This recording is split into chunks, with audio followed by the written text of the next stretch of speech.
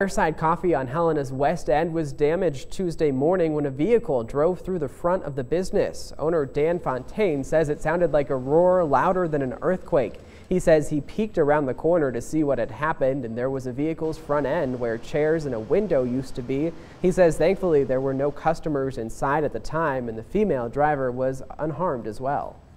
She was real shaken, but I got a coat for her and just waiting for the ambulance to get here to check her out. But everybody was okay, thank heavens. Fontaine says he expects to stay open while the coffee shop is repaired. Helena police say the crash occurred on private property and no tickets or citations will be issued.